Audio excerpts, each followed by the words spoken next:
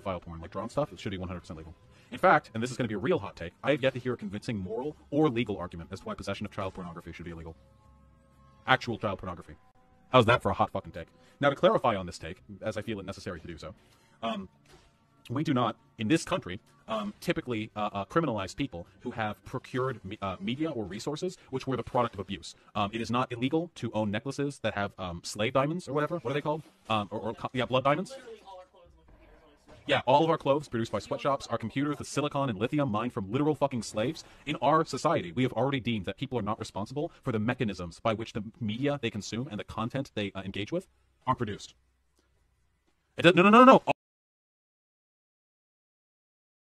Right now. You like that argument? Ooh, you like that? You like that moral culpability? You're all worse than fucking CP owners, and I am too. Do you like that?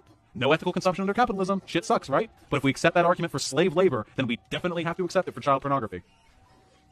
None of it is... Yeah, I agree. None of it is ethical. But we've already made this social decision that people are not responsible for the systems by which the stuff they own is produced. We've already made that decision.